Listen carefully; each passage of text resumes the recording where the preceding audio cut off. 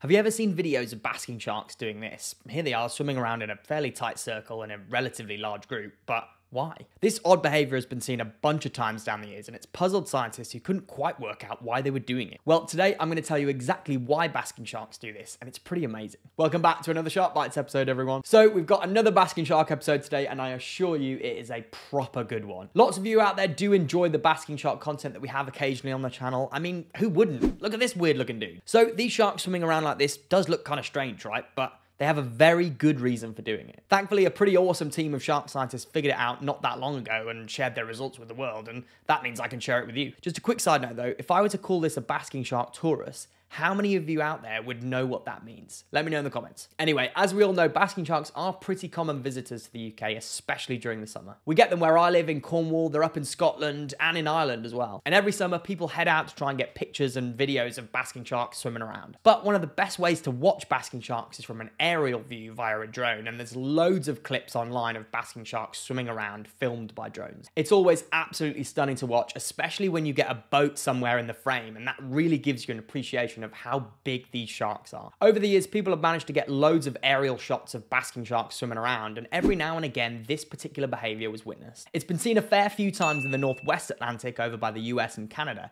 but it's never been seen in the Northeast Atlantic. That's not to say it hasn't been happening across this side of the pond, it's just not been happening at the surface, so we might not have been able to see it. Basking sharks have been filmed before doing weird things at depth, like this strange little basking shark party happening in the early hours of the morning on the sea floor.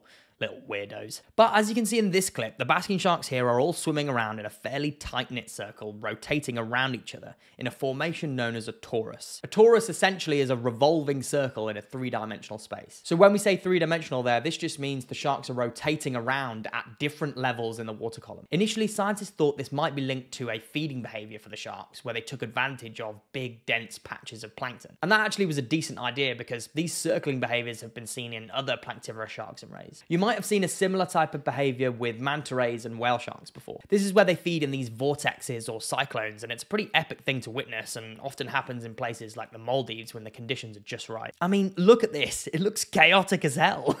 Anyway, often when these toruses have been spotted, they've only been seen from an aerial view via a drone, so it's really tricky to know exactly what the sharks are doing under the surface. So the team of scientists here in Ireland decided they needed to get below the waves to find out exactly what was going on. And when they did go below, they were pretty surprised to find out these basking sharks weren't feeding at all. You can see in these shots here, the sharks have got their mouths closed. When basking sharks are feeding, it's pretty obvious as they have their mouths wide open, filtering through gallons and gallons of seawater so they can eat plankton. So if these sharks weren't feeding, what on earth were they doing? Well, the researchers had a look at the numbers of males and females within these toruses and found out that the numbers of each sex were fairly even. And importantly, all the individuals within the torus were deemed to be sexually mature based on their size. I think the average length for the sharks within the toruses was around 7 meters. So you've got a bunch of sexually mature male and female sharks all swimming around in a tight-knit circle. I think you can probably guess what's going on here. Yeah, of course, it's a mating ritual. How cool is that? Getting the cameras under the water to film these sharks revealed even more behaviors that were probably related to mating as well. The researchers managed to film fin-on-fin contact between the sharks. That's basically like first base, right? But they also managed to capture these really interesting nodding behaviors from both males and females. They're literally nodding their heads up and down, and it's really purposeful. And because both the males and the females are doing it, it's almost a surefire bet that it has something to do with mating. This particular male basking shark even exposed his ventral side to an approaching female by almost doing a flip in the water.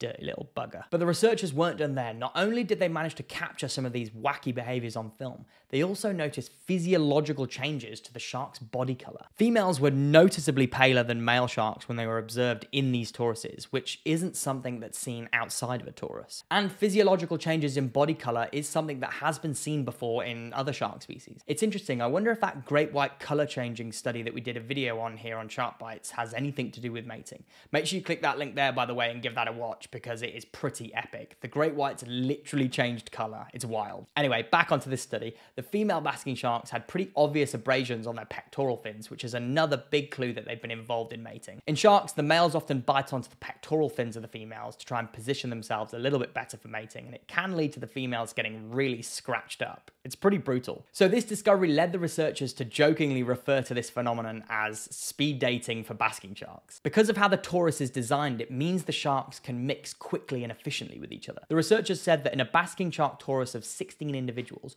all of the sharks were able to interact with each other within minutes of that torus forming, which is a pretty good thing if you're a basking shark trying to find a mate. A few head nods here, a little bit of pectoral fin touching there, and bang, you found yourself a mate. Job done. It's important to point out here though, guys, the researchers didn't actually witness any mating going on within those toruses. And because of that, we can't say with 100% certainty that these toruses are to do with mating. They probably are, but we're not 100% sure. I think one of the really cool side observations though in relation to these toruses was basking shark breaching. It's long been hypothesized that basking sharks breach because of mating, but researchers were having a pretty tough time proving it. Well, in this study, basking shark breaching behavior was associated with over half of the toruses that were documented. The researchers noted basking shark breaching behavior in 10 of the 19 toruses that they saw. Now, that's probably not going to be statistically significant, but it does point towards basking shark breaching behavior having something to do with mating. Realistically, as always in shark science, it probably has multiple functions, of which mating is just one of them. We did do a video here on Shark Bytes all about why sharks breach, and there's a really cool section in that video of basking shark breaching, so make sure you stick around to the end screen of this video and give that one a watch. Okay, so some of you might be saying right now, yeah,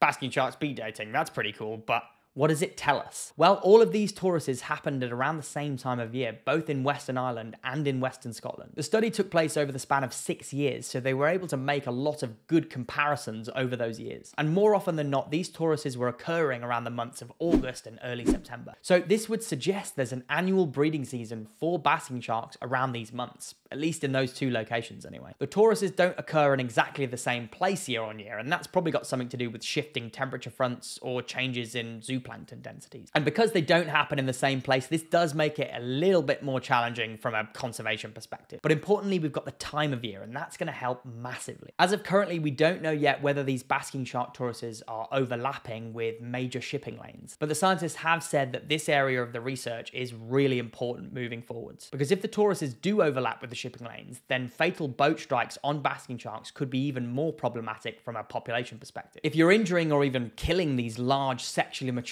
male or female basking sharks, then you're taking out the big breeders from the population. So you're going to have population declines because of it. So as a result of this study, the scientists have recommended putting in more protections in these locations in the form of marine protected areas. And if we can protect the areas in which these toruses happen, and importantly protect them at the right time of year, it could really help basking shark populations in the long run. And I think it's really exciting that we know now this is happening right here in the UK. I mean, at least in Ireland and Scotland anyway. Because if it's happening in those locations, you can bet that it's happening in other locations as well, like maybe Cornwall where I live, or the Isle of Man. So if there's any of you out there that are hobbyist drone flyers, make sure you head to the skies this summer and keep your eyes out for basking sharks. Because footage that you get could go towards identifying areas where these sharks are mating. I think that's such a cool prospect. So if you own a drone or you know anyone that owns a drone, make sure you send them the link to this video and tell them about the study. So earlier I briefly mentioned to you about basking shark breaching behavior and questioned what some of the reasons might be for these sharks launching themselves out of the water. Anyway, you're going to want to click on this video right here, which explains everything you need to know about shark breaching behavior. And it even has some footage in it from a camera attached to a basking shark while it's breaching. It's insane. So go and watch it here.